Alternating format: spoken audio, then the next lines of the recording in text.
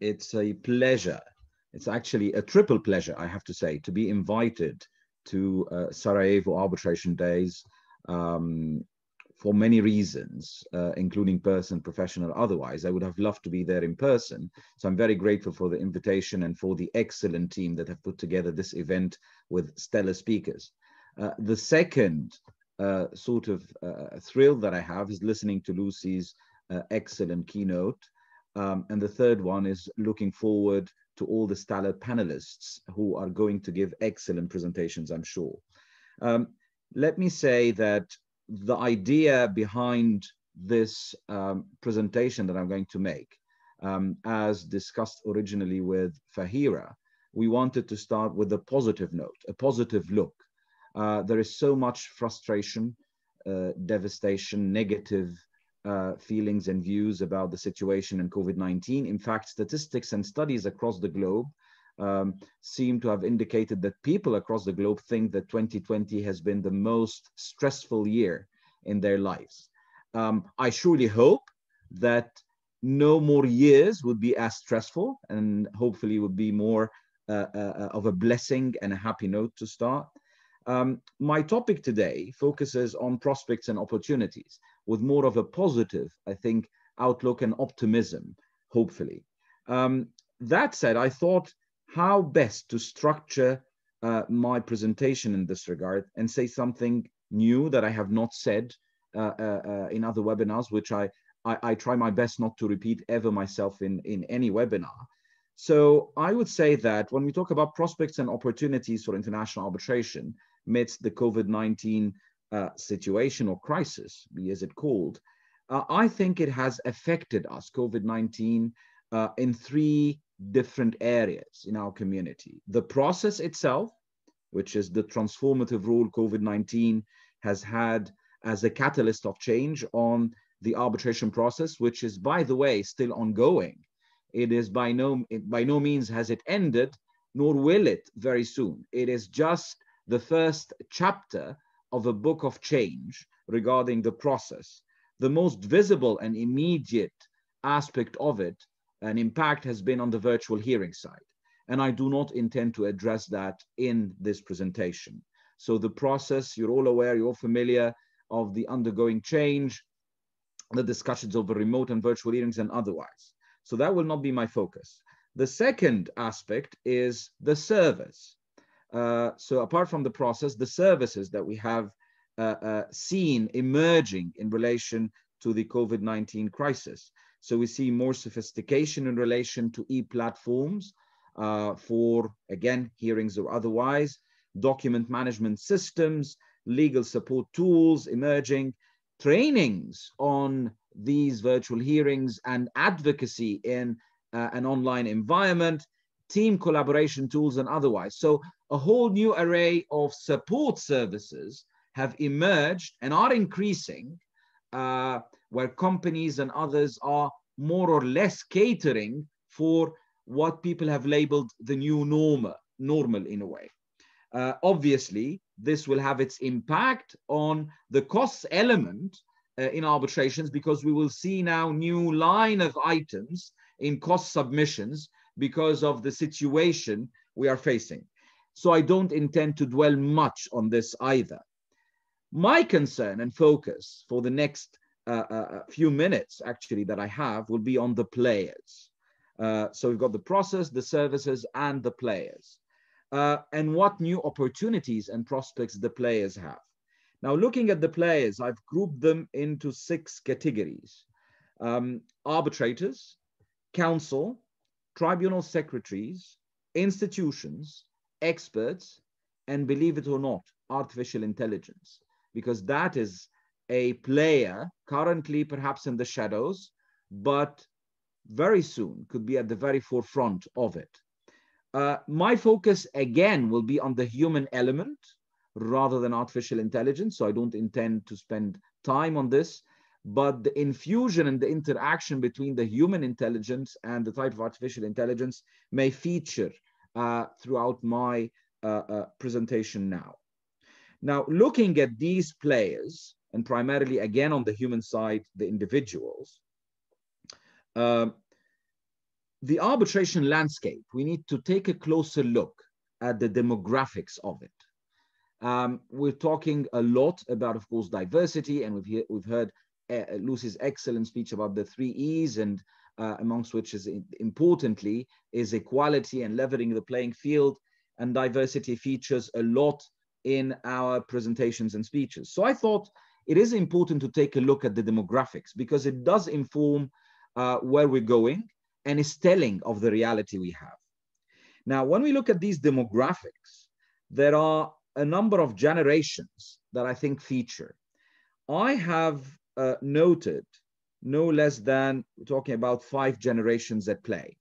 So there is the silent generation, those that are born between 1925 to 1945. Now the age bracket is 75 to 95. And then there is the baby boomers generation, those born 1946 to 1964 with an age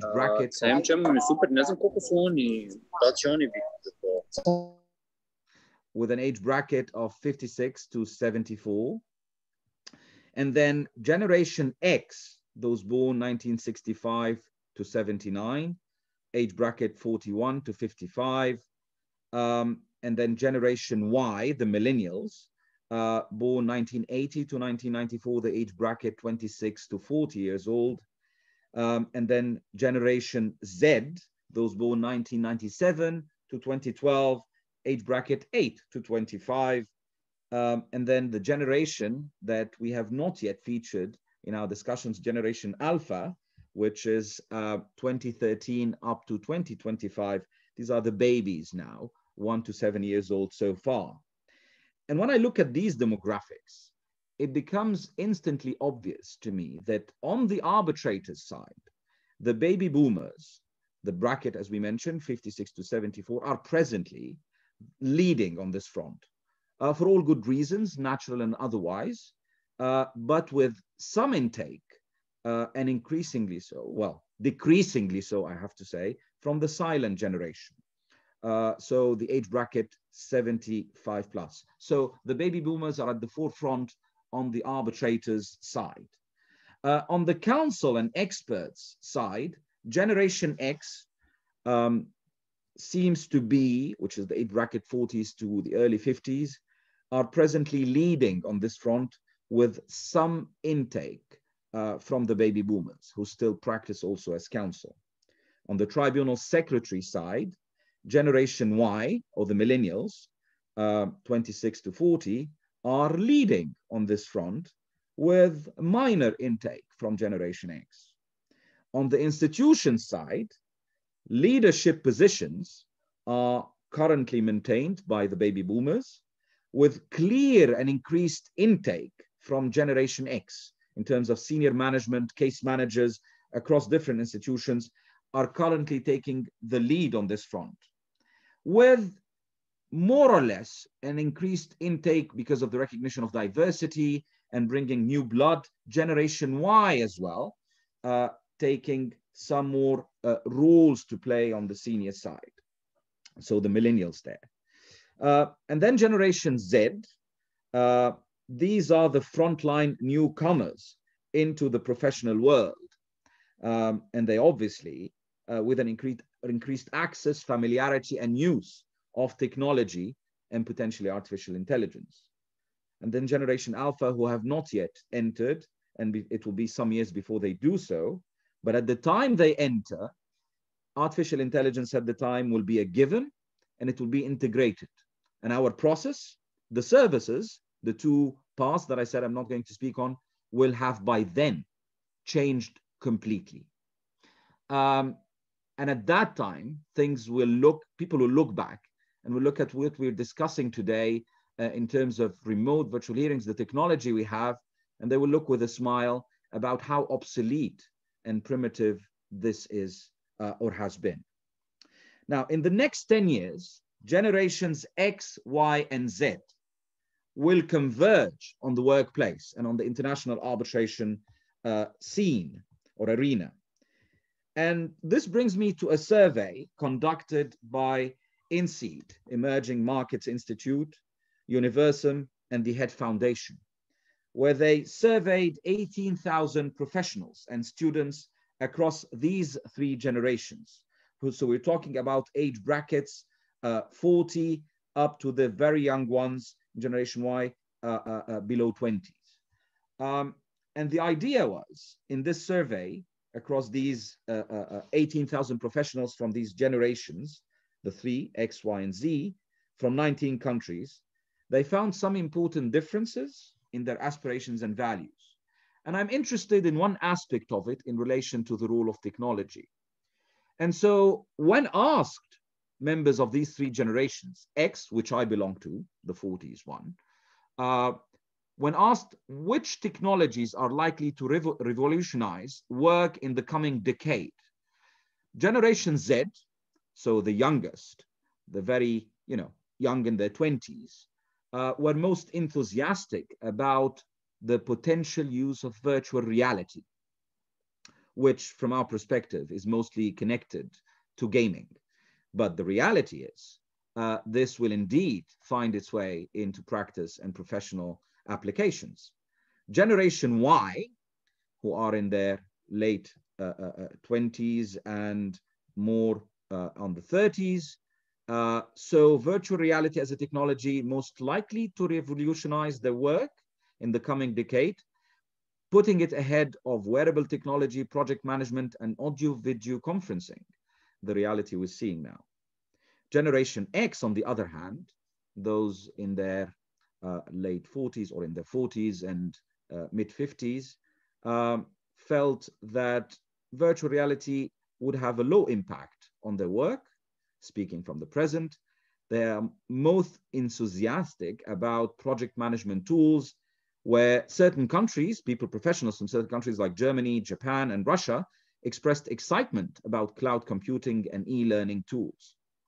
More than 70% of the respondents across all three generations said flexible working arrangements represent an important opportunity for their work lives in the next 10 years.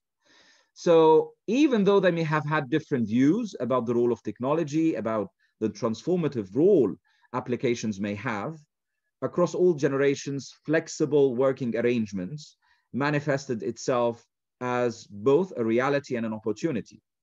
And this just brings me to my essential question: how can this inform choices and open opportunities in the international arbitration world? And here are my 4 takeaways before I conclude. There will be a rise in e-counsel, as I call it, and I don't mean e-counsel as in artificial intelligence, but I'm saying individuals working remotely in a more of a remote virtual environment. And this comes as a package with potentially e-hiring and remote working. So the barriers to work permits, perhaps, to not seeing much, let's say, prospect in hiring people unless they are physically present in the jurisdiction that you're practicing, is gradually withering away and fainting. And there is more opportunities, there are more opportunities to hire people from distant localities, different parts from the globe, even though they may not be physically present within the same jurisdiction. They will be working with people or partners in this area.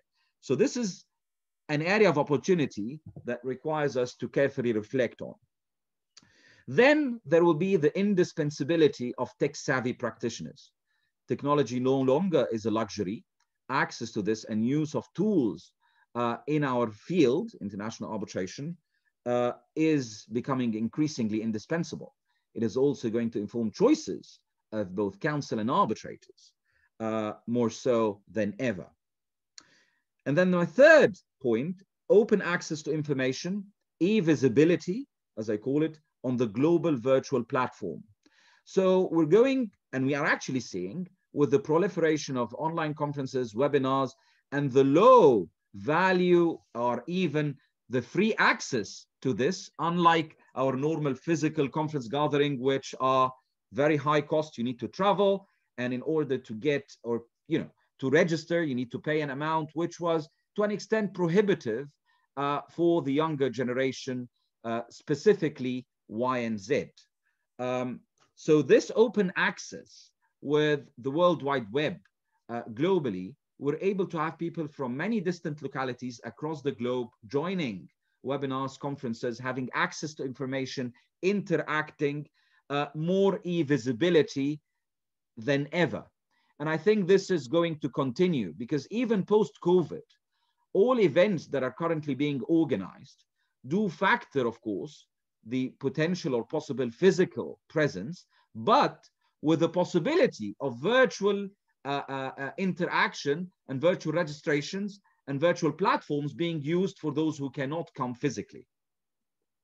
And then my fourth point is the new blood transfusion, I call it, into the practice of international arbitration, where the absence of territorial barriers and regression in the overrated emphasis on physical mobility, as exposed by COVID-19, has created and led to a more cosmopolitan and diverse international arbitration community, with more diverse factions brought on board, be it gender, of course, which is at the forefront of all discussions, but more so ethnic minorities becoming more visible, and practitioners from many countries in Africa, Latin America, Asia, many other places, but mostly so, becoming more visible.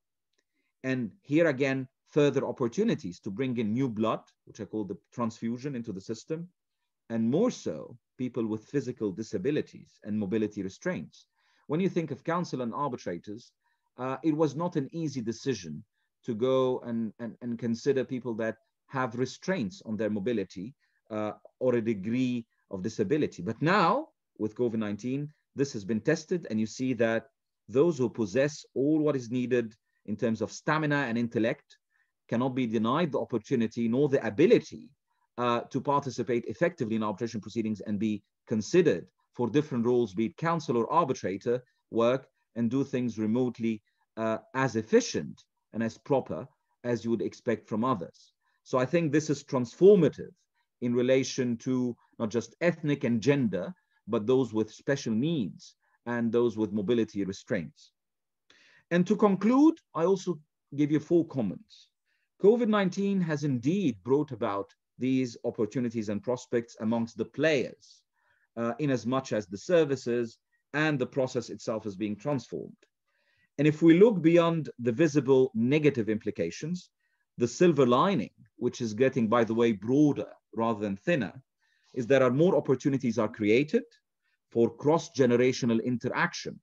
We see this constantly now in events where we see from the baby boomers, generation X, Y, and Z, in events, in discussions across the board, which leads and will lead to a more inclusive global arbitration community. And this dialogue, cross-generational dialogue, will no doubt benefit the practice of arbitration, both in terms of the process, the service, and the players as well. In a 2019 global survey released by the Workplace Institute at Kronos and Future Workplace, 3,400 respondents from Generation Z. So this was a survey only for Generation Z, the incoming generation into the practice, were asked general questions and their thoughts on the economy, workplace readiness, expectations, corporate culture, learning, and developing their careers across 12 jurisdictions: Australia, New Zealand, Belgium, Canada, China, France, Germany, India, Mexico, the Netherlands, the UK, and the US. And quite interestingly, 32% of this Generation Z, the youngsters, as I would say, said that they are the hardest working generation ever. 36% believe that they had it the hardest when entering the working world compared to other generations. And this may come as striking to many, especially from the older generation. But when you look at it, well, of course, the supply is much available now and is abundant beyond the demand. There are too many young, qualified, and Lucy has mentioned how many degrees you may have, languages to speak, trainings, whatever, to be able to make it and compete with others from across the globe. Because previously, with the past generations, you would compete with your peers in certain jurisdictions, and then you make it regionally and then internationally. Whereas now these barriers between the domestic, the regional, and the international are being blurred and are disappearing because of the use and the open access to the global community online. So this does explain the hard work that this generation needs to put into effect. And the third takeaway or conclusion is that there is a rise, there is the risk and promise of the regionalization of international arbitration. The practical reality is that we see now sometimes time zones are barriers to having hearings stretched over a limited number of days, because people may be in the US or Australia and Singapore, and the arbitrators in Europe or otherwise. And so the hearing days are limited to an extent. And so this is leading gradually to considering appointments of both counsel and arbitrators to narrow down the impact of time zones. And this creates both a promise for regionalization, but a risk, because when we talk about a truly cosmopolitan, all-inclusive international arbitration practice, we should, to a very large extent, ensure that we're not nationalizing or regionalizing international arbitration. And I was thrilled to see that Professor Rogers is going to address regionalization. I do not present that I know what she's going to present on, but it's a very interesting topic, and I'm very much looking forward to hearing what she has to say in this regard, especially with more interregional trade relations, institutions administering regional arbitrations in a way. And my final point with which I will end is that what I would say is the inevitable winds of change are definitely and always powered by the sands of time.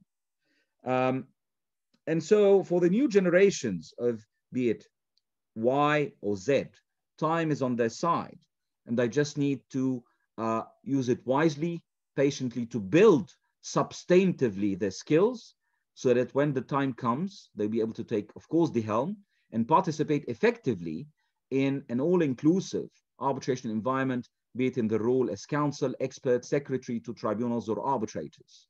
On this note, I end by saying that there is a lot to be said about COVID-19, but on the prospects and opportunities, the doors are wide open, and it's up for us to see that moment and make the most out of it for a better future and a glistening path for international arbitration. Thank you very much.